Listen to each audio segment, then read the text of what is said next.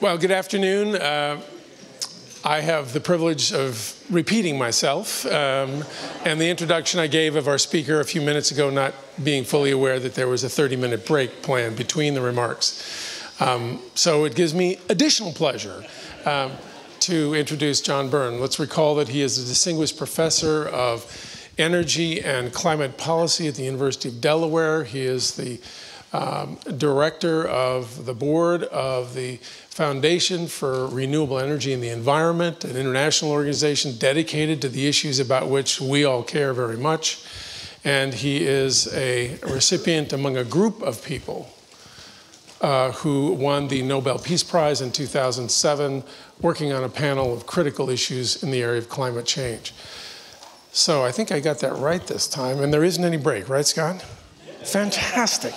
Please welcome, as enthusiastically as you did before, but perhaps with more, the real John Byrne.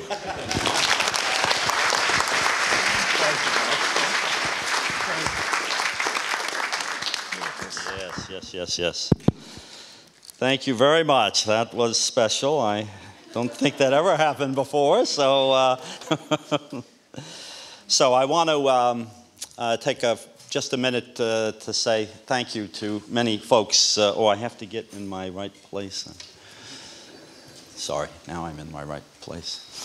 So I want to take just a couple of minutes to thank everyone. I am very, very thankful to be here today at Evergreen State College community. I really very much appreciate the invitation from the president, and this is a story that only a small number know, but there was a time in the last century when I was thinking about what was the right place to apply for a faculty position.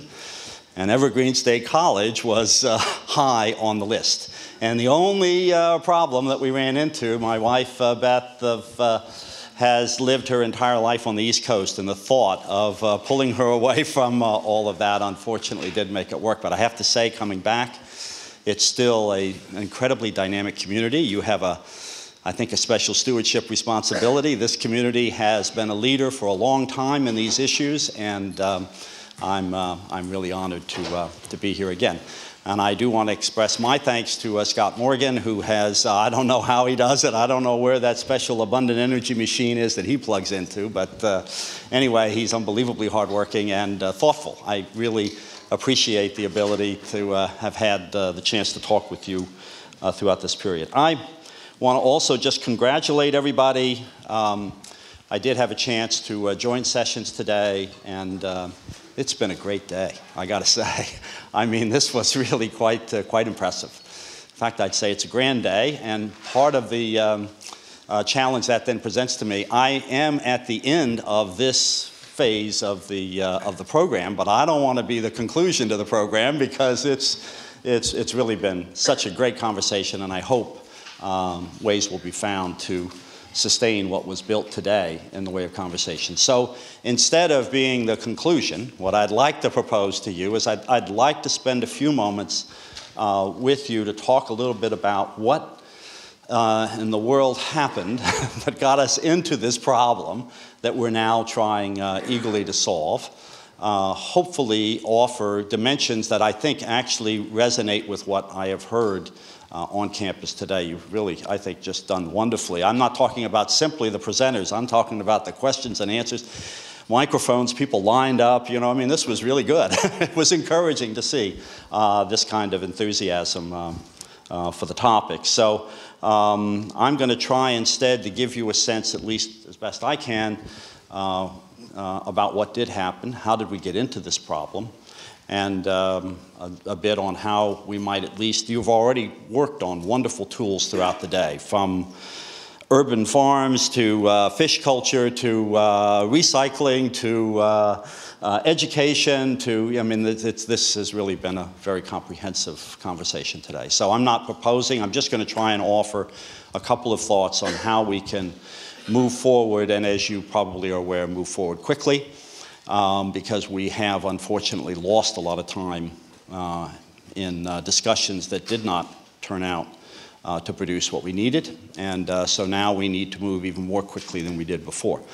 And in that vein, I just want to say Yeah, for many people, infrastructure is boring. Reese is right, but I gotta say, we are at that moment where if we make the right set of decisions on infrastructure, we will solve this problem. Now, I don't know how optimistic that, but I think I'm a real optimist on this point, but we have to make a concerted effort in order to make this happen. And if we don't, we're going to be in trouble. I'd like to expand the meaning of infrastructure just a bit.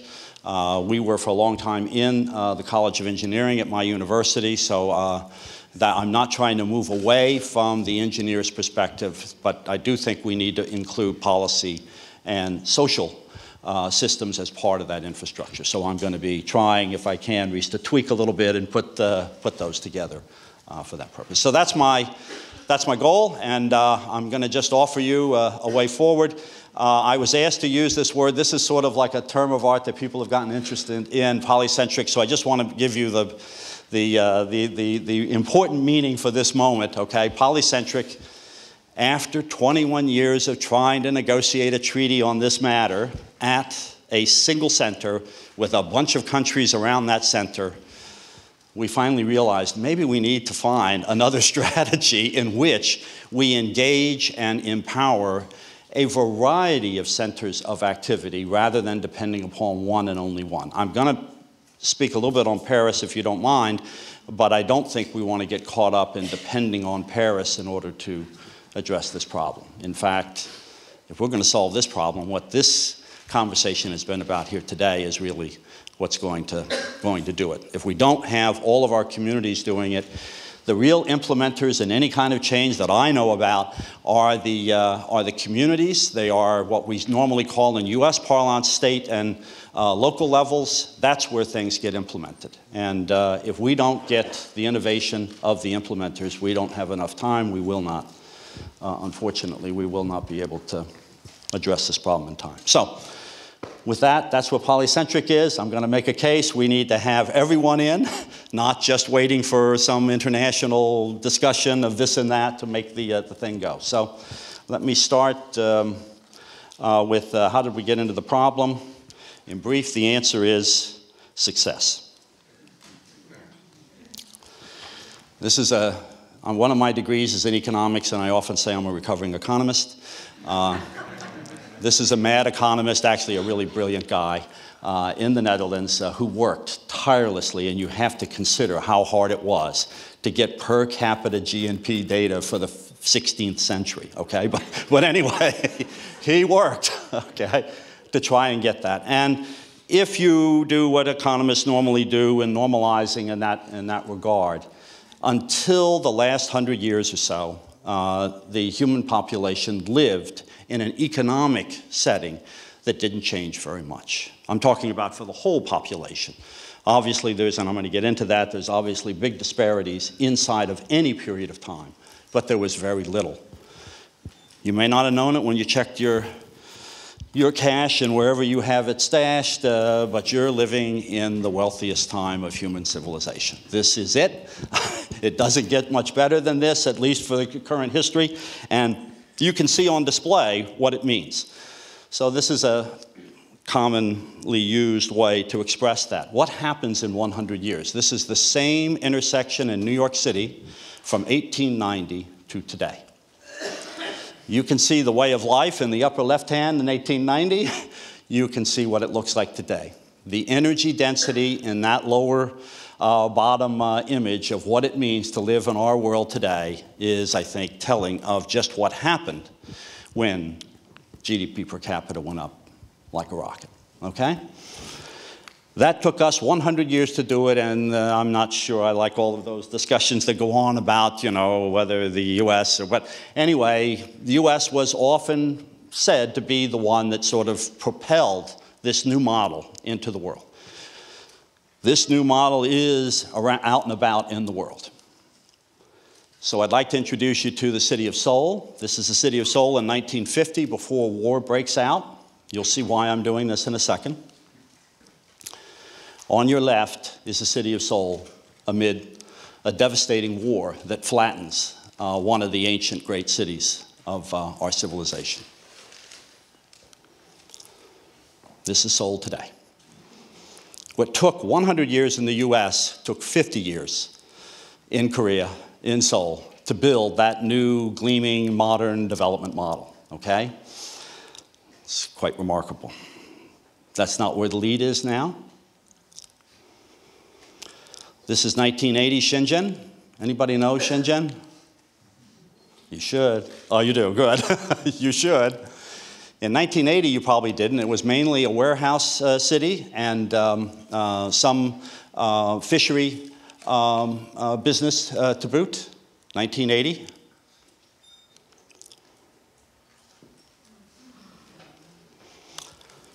"25 years, the development model accelerated at a pace that is breathtaking. I mean, I don't think most people who have lived through this could imagine how that could happen.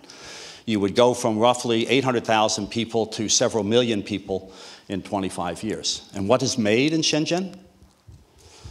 An awful lot of your iPhones and other Apple equipment, and a lot of the high-tech industry assembles in Shenzhen, including solar cells, which will be an interesting story in a couple minutes. So, okay? So this is the world that we're in. We have changed. We are in an era of, at least by historical standards, luxury. That luxury has not only changed the content of life, it's changed the rhythm of life. We are on pace to do things at a rate that has never been seen before in human history. It's economics, it's politics, and of course, it's environment. So the companion curve that belongs with this particular curve is this one. That's per capita CO2 emissions, that hugs per capita income. Our economic model of success is a high carbon model. It is what it is. I mean, you know, you can, but that is the basis for what has been until now the modern case of development. The argument that some make that this twinning of these two somehow puts environment and economy at odds with one another is actually wrong, and I'm going to try and indicate why that is in a moment, okay? But that we cannot stay on the existing model is true. This level of carbon intensity, as it repeats around the world, this level of energy intensity that then goes to carbon intensity that repeats around the world, is not sustainable. And you know some of the elements of what that unsustainability or unstable character looks like of a climate system. So this is on the East Coast in 2012. This is what happens along the New Jersey coast when Superstorm Sandy rolls through. Superstorm Sandy flooded the tubes of the New York City subway on Reese's point on infrastructure. Everything we knew was built to say that those tubes could not flood. They did. You've been experiencing this past year the kind of volatility that is now in the climate system because of these stored chemicals that are mainly from about 75–80% of the greenhouse gases come from the energy system, and you've been experiencing what happens along the Northwest with this. One of the most significant fire seasons, both in intensity and in area, that is on record. Perhaps this past 60 years, Alaska has warmed than any other place on the planet, and it's already at 3 degrees Fahrenheit, and we're thinking that by by mid-century, it's going to add another 2 to 4 degrees Fahrenheit, which, again, from everything that we know, and that is what you have to work on, from everything that we know, that is unbelievably dangerous, okay? So these are the kinds of risks that we're now taking. It's not risks, I don't think, that most people ever sort of signed up for and said, yeah, you know, that high energy lifestyle that I have is worth so much that I'm willing to take these risks. But it is the problem that we now need to confront. In the midst of this confrontation, it's kind of it's kind of unfortunate, but anyway, let me say it. Both the distribution of benefits of that wealth and of harms of that wealth are not equal. While we are unbelievably richer than we used to be, I think to move the, I know I'm not supposed to, but to hit the video bar, can I do it on here? Which one can I? Can I just do it on top, or yeah, just hit there, yeah. So this is an interesting data scan that NOAA created, in which it took the same hour of night for the same day from satellites for around the world. And what you can see is the light scatter. This is only electric light. This is not heat. This was not heat-sensitive photography. This is the availability of electric light at night in our world. And as you can see, as we rotate here into China, you can see, and others, but if you were following that, there are significant portions of the human society that are not able to afford or do not have access to the light bulb that was invented 110, 115 years ago, okay? So the benefits are not equal. And similarly, the risks are not equal. This is in the US, this is Hurricane Katrina, and who was stranded after this storm burst the retaining walls. These trucks and so on, as you can see, and where people are trying to live out of these vehicles are, because there is no ability to move them anymore, and people have no place to go. And so we experienced the trauma in the United States that reminds us of who is most at risk from this problem. But worldwide, the risks are even greater. This is, I'm going to give you just a quick profile of what is at risk in the case of Bangladesh, one of the poorest of our human community. And this is a very rich delta. You can see sort of in the middle here, yeah, in here where a great deal of, and of course along the coast, a great deal of what daily life in Bangladesh depends upon. It used to be that Bangladesh was at risk of 5-meter storm surges. This was a kind of thing that was within the weather record of the Bay of Bengal. And so about 5 million people were at risk when these storms would roll through. But the predictions now are that we're going to hit something closer to 7-meter storm surges. And that dark blue that you see here will be underwater for Bangladeshis, and life will be obviously utterly transformed. Bangladesh's, as you know, Bangladesh's contribution to this problem is somewhere between 0 and none, and, but are at great risk. And that is partly why the conversation on this issue has not stopped focusing on mitigation, on how do we stop these gases from concentrating in the atmosphere, but also to adaptation, because we have a significant portion of our human population, as well as other forms of life, which I will close this talk with, that are at risk. After 2 years of being battered by high-intensity storms that hit the central part of Philippines, and I don't know what you want. Anyway, an unusual concurrence of events took place 2 weeks before the international community was to meet in Warsaw for the discussion of the Climate Change Convention. Philippines got hit again, 3rd year in a row.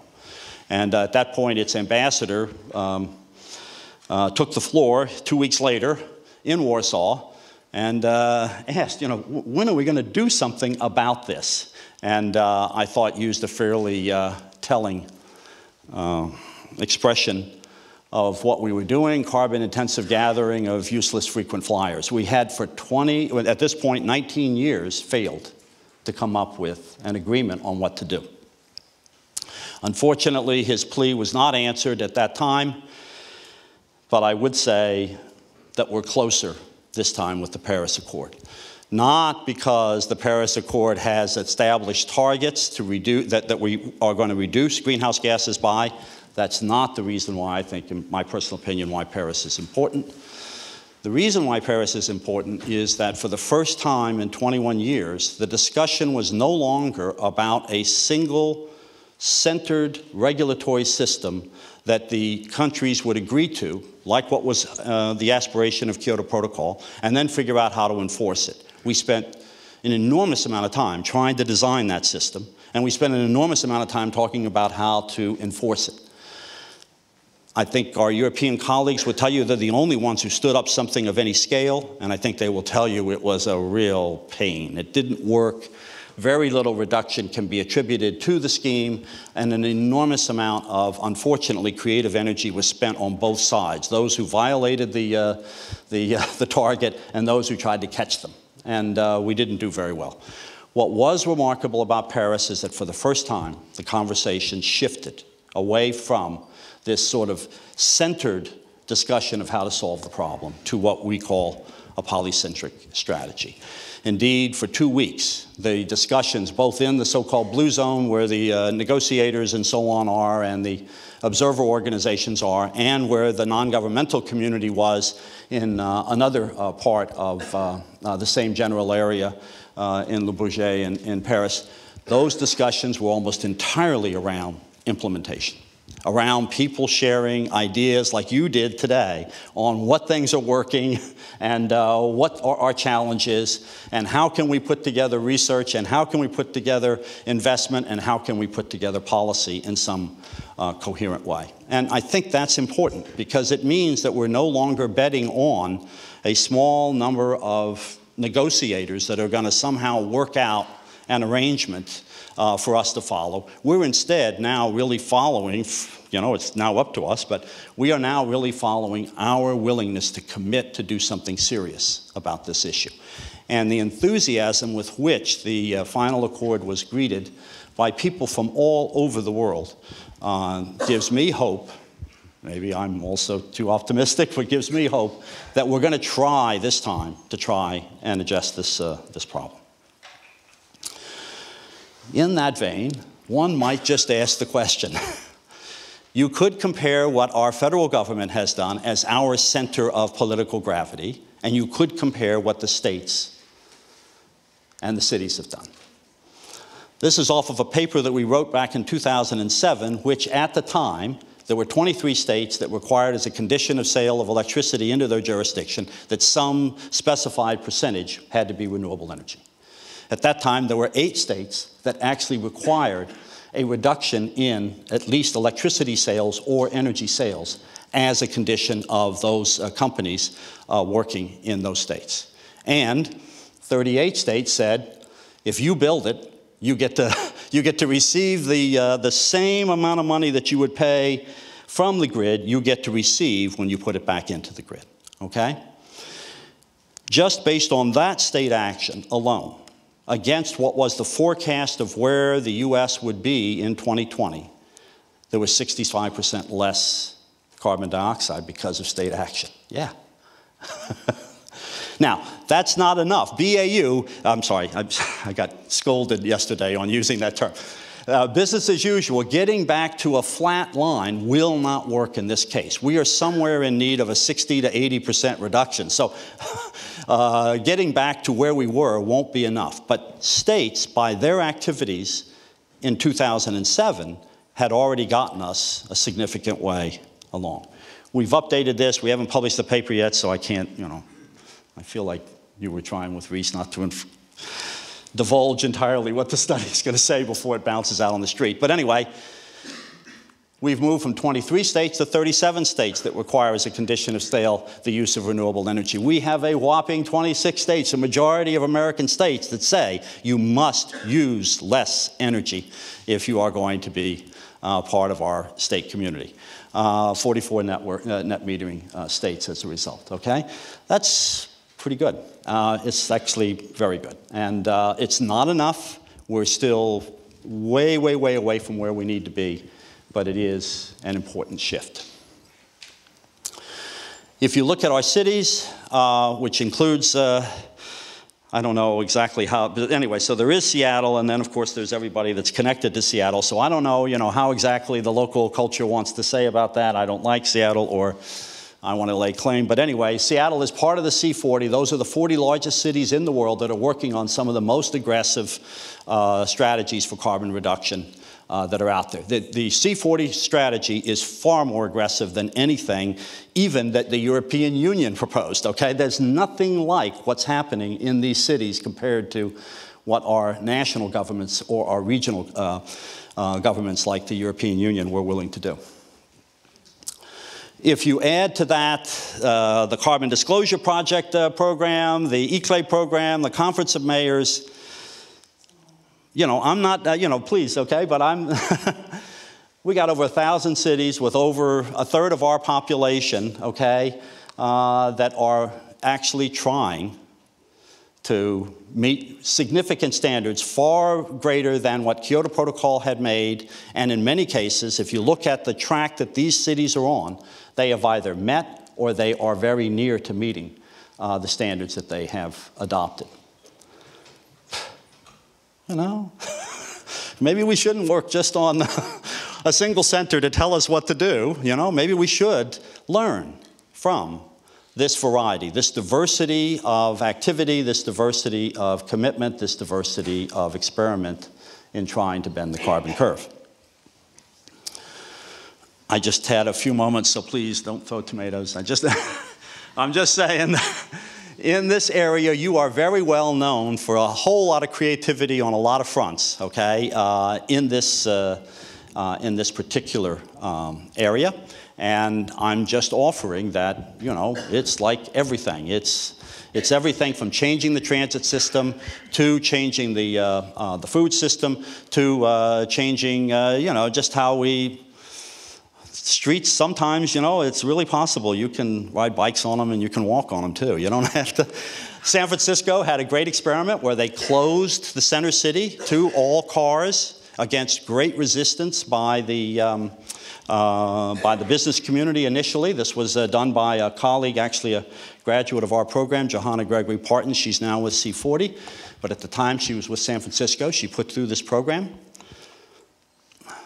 Once a month, no cars in the center city. You now cannot beat back with a stick the business support for this policy. And why? Because when people retook the streets of the center, they went downtown. They actually thought, you know, yeah, I could get downtown. I don't have to worry about parking anymore. And they set up transit. They set up a variety of ways in which people could then reconnect with their downtown. Savings, not overwhelming, but savings are important, okay? This was originally proposed to be 2 months a year. It's now every month in San Francisco. It's this kind of innovation that I'd like to propose to you as part of what we're going to have to harness if we're going to get there. We're going to have to find a way to engineer an infrastructure. So I think what Reese did on the front end is absolutely vital. I told him, you know, before, I really appreciate the work that you've done, and I think that's critical that we have that discussion on an ongoing basis. And I was really pleased to hear that you've got this set up and you've got monthly discussions and people are really seriously trying. I'm just saying you're going to have to also tap into other parts of the community in order to make this work.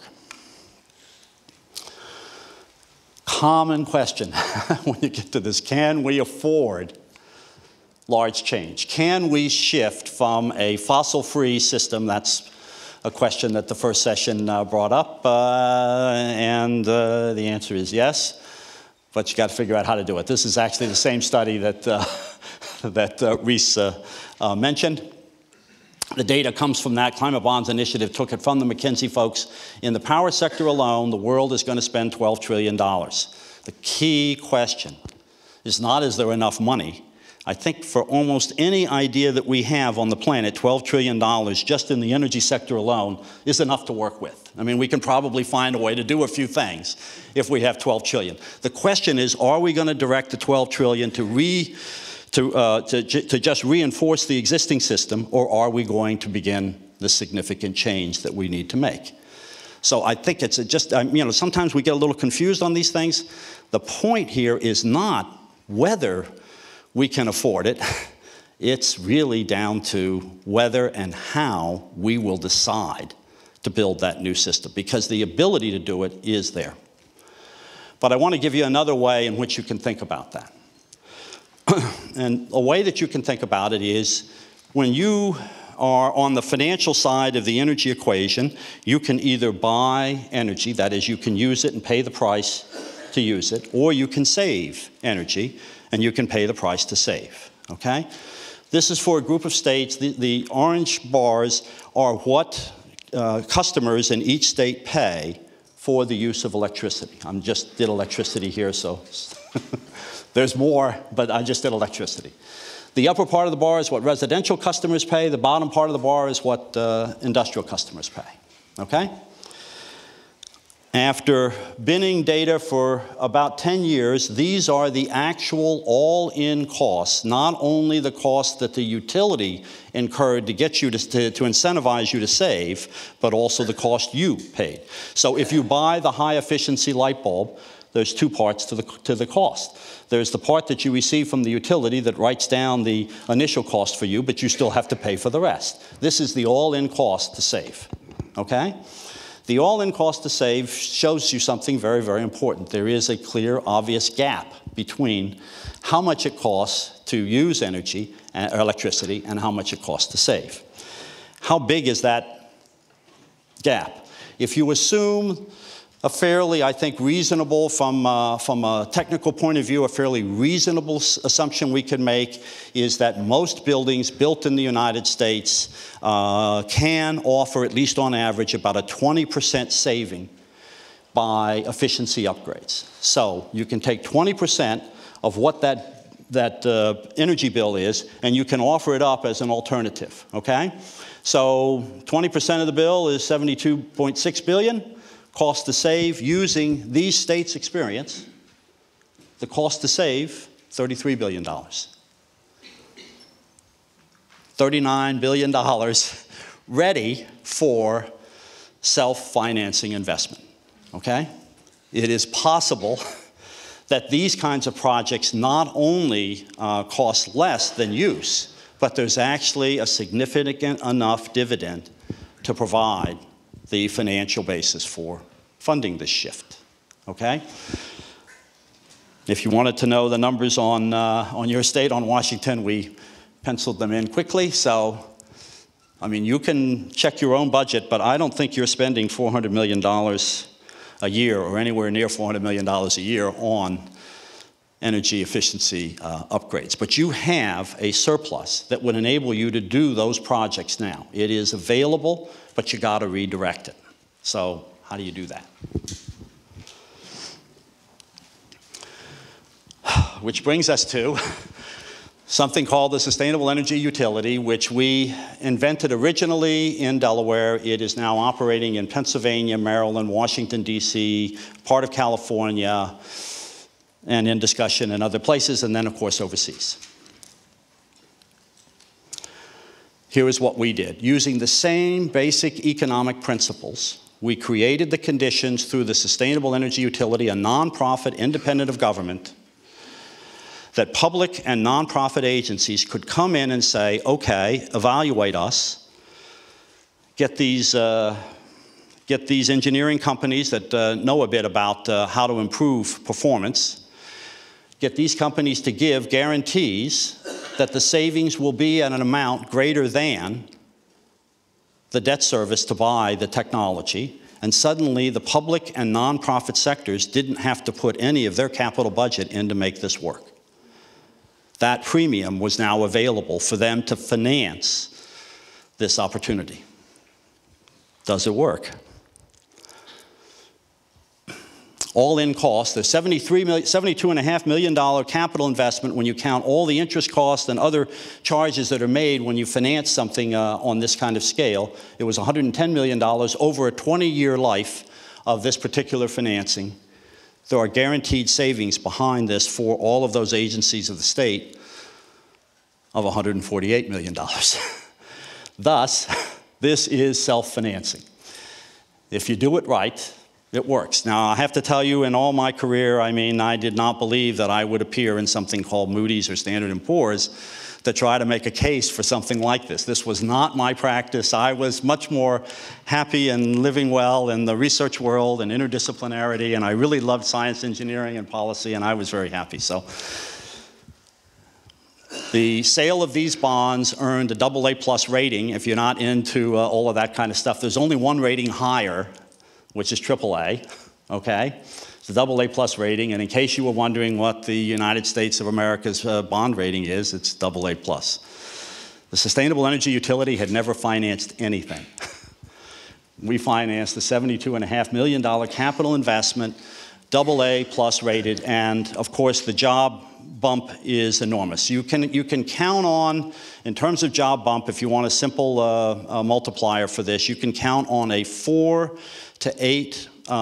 ratio of 4 to 8 to 1. So if you want to invest the same amount of money in the conventional energy sector, it'll get you X jobs. You'll get 4 to 8 times as many jobs if you invest it in these kinds of projects. And if you think about it, you can figure out why that is fairly quickly. Okay, these are fairly, if you're going to go in and upgrade buildings like this, it's a fairly labor-intensive effort. So, is it working? The state of Delaware, which has a AAA rating higher than the U.S., has now given the green light letter to do another one of these financings in the public and nonprofit sector for $75 million this year. As I mentioned, we are now working, the foundation was created out of this success, so the Foundation for Renewable Energy Environment that the President kindly mentioned, thank you, we are now paired with Pennsylvania Treasury in Pennsylvania. Now, if you know anything about Treasury Departments are like the most conservative financially that you're ever going to bump into, okay? They are our partners, okay, with a sustainable energy fund over here, West Penn Power Sustainable Energy Fund over here that put up the funds for us to build this program in Pennsylvania. And we're going to release our first investment in Pennsylvania in a couple of months, and it will involve, as you can see, a variety of different public and nonprofit entities. I'm happy to say why and how and all that, but I do want you to understand this is hitting all income tiers of the Commonwealth of Pennsylvania in terms of benefits. So if you were to benchmark it against what we have previously depended upon for the delivery of a more efficient, a more saving, a more conserving future, you could look at how much money the reporting utilities spent and then take a percentage of the savings that they created against their sales. So you're putting in the numerator the savings and in the denominator the sales. For obvious reasons, the business model, and I do understand it and I do appreciate the utilities' concern about this, this is not the business model where they can make good money. And for that reason, they usually keep this ratio of savings against sales down below the 5% range.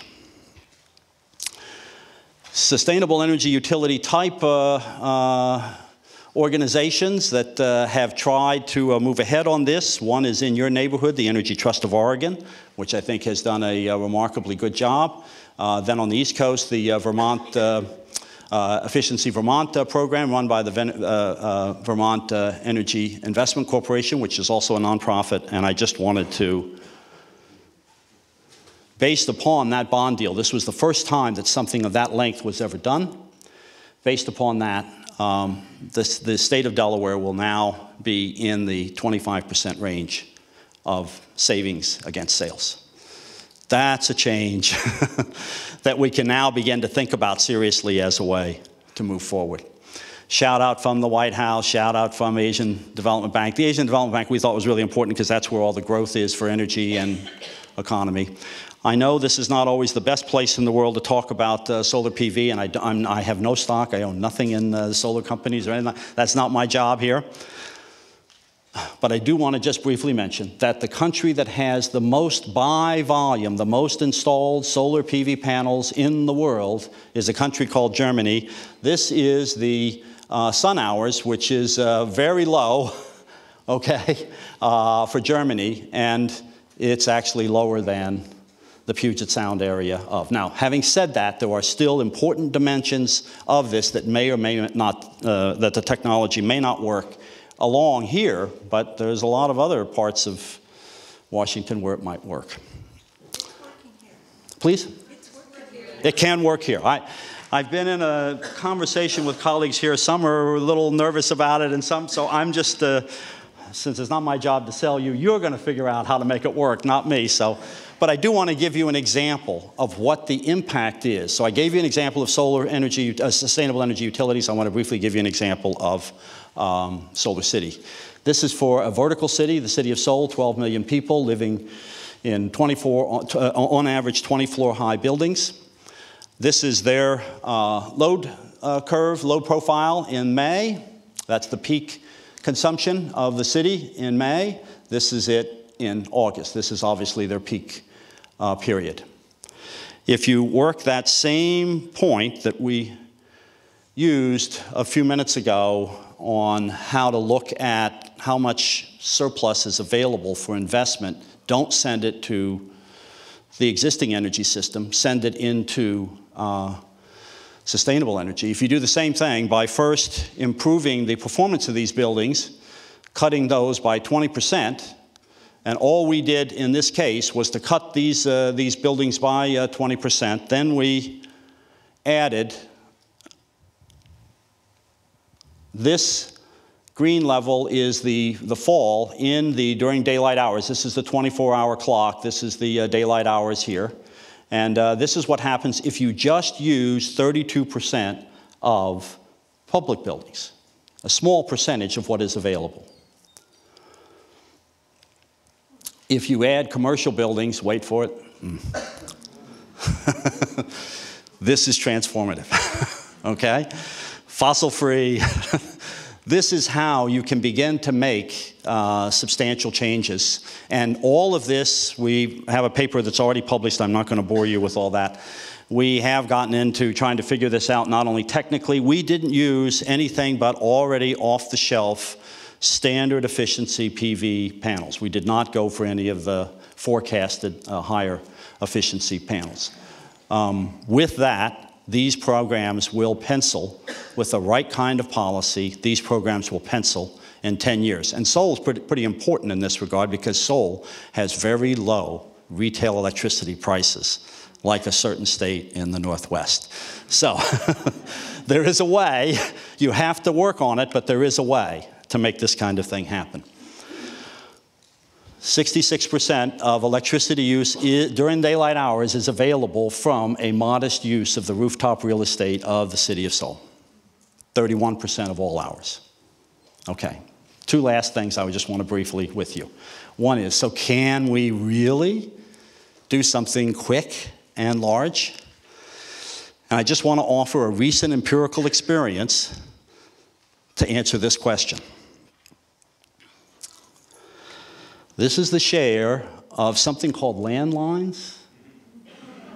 Anybody under 25 have no idea what I'm now talking about. This was the share of of worldwide communications, okay, by landlines. And this is the share of the cell phone. 1986 to 2008, a sea change took place. Okay? And I do agree that behavioral change is important. That was stressed today by a number of your speakers. But often behavior change comes with policy and possibly with technology. That is, they're highly interactive. Asking for behavior change to do it alone, maybe, maybe not. But if you do them together, and there's no way, I believe, that cell phone designers ever thought that all the functionality that is now in the operating system was what they were going to stash in those phones. I mean, most of us still have no idea how to even use most of that capacity, okay, in our phones. And we're still discovering all kinds of interesting things that we can do, okay, with that. I think it's an intersection of policy, technology, people, and of course. So my last thought to you is I just want to take a couple of minutes here. I'm going to offer you a video clip, and I want to tell you about the video clip before I do it, okay? So we got into this mess. My proposal to you is we got into this mess because we kind of thought that we could just build and consume and enjoy, and it wouldn't have any long-term adverse impact. If the sustainability paradigm shift is a paradigm in which we say we can still have it all, but we will have technologies and other things that reduce it. I'm offering you, maybe this is just a philosophic question, but I'm offering you that we're missing the point.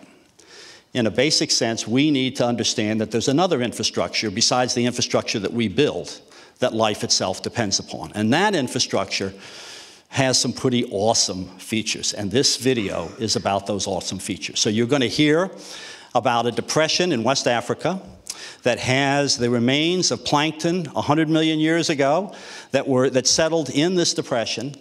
And you're going to hear about dust storms that form with regularity each day, pick up the remains of these plankton skeletons and transport them to the Amazon. And if you don't know, the Amazon is where 32% of the oxygen produced for the planet resides. And last thing, just very important for us, for humans, large muscle mammals require a lot of oxygen in the atmosphere in order for us to survive and thrive, okay? So you're going to hear about a process, an infrastructure that works on this basis, that has a legacy of 100 million years ago, that is also part of the infrastructure that we need to understand. And I think if we can be a little bit more respectful about that infrastructure, maybe, just maybe, we really will not only solve the problem in the near term, but also with a little modesty and respect for the other infrastructure, maybe not get ourselves back into the same problem again. So that said, let me ask if we can roll the...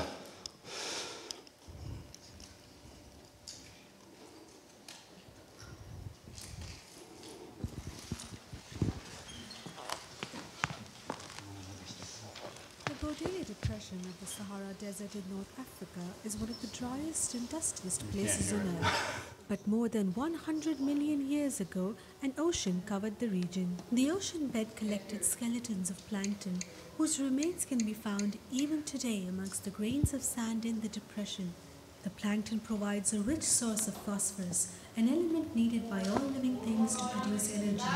But for this nutrient to re-enter the chain of life, it must first involve a long journey. Okay, here we go. The Byrne Depression of the Sahara Desert in North Africa is one of the driest and dustiest places on Earth. But more than 100 million years ago, an ocean covered the region. The ocean bed collected skeletons of plankton, whose remains can be found even today amongst the grains of sand in the depression. The plankton provides a rich source of phosphorus, an element needed by all living things to produce energy. But for this nutrient to re-enter the chain of life, it must first embark on a long journey. The wind sweeps up a few flakes of sand with the plankton remains. The flakes fracture into a fine powder and are carried off by the wind. 7,000 tons of dust rise over 100 stories high and 200 miles wide to build a dust storm. The storm lifts off at noon each day with clockwork regularity, blowing across Africa. At the Atlantic coast, it is drawn up higher into the sky and the prevailing winds carry it west and south 3,000 miles to its destination, South America, the Amazon. A hotspot of extraordinary biodiversity, the Amazon rainforest appears very rich, but its soils actually have depleted levels of several minerals including phosphate. As clouds from the Sahara rise high above the Amazon, minerals from what was once living plankton dissolve into water droplets, delivering thousands of tons of phosphate into the forest below throughout the wet season. These minerals pass through the top layers of soil to roots of trees, nourishing the entire rainforest. The Amazon is called the lungs of the earth, producing 1/5 of the planet's oxygen that is needed for life itself. For every leaf that exists now, 3 more will grow in a week. It is the culmination of a chain of events that began far back in time and halfway around the world. The migration of dust from the Byrne Depression to the Amazon is one of the many ways in which life cycles on Earth. We are only beginning to uncover these cycles and for only few of the processes that sustain life in all its variety. We are still far away from understanding this interconnected nature that we call our ecosystem.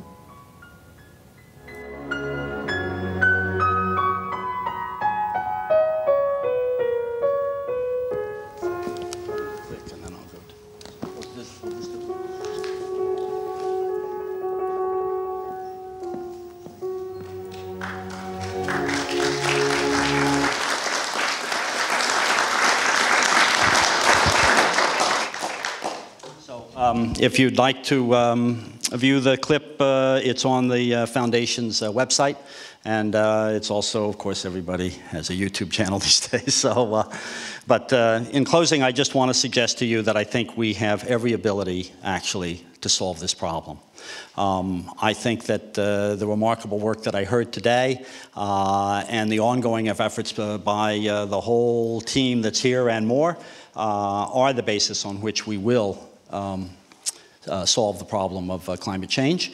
I just hope when we do it, we'll also think through in ourselves and on to our children and grandchildren. I'm a grandparent, so I think in grandchildren's lengths now, that we'll find a way to also respect that other infrastructure that, after all, is the context for all life on Earth. So thank you very much, and I'm happy for questions and whatever.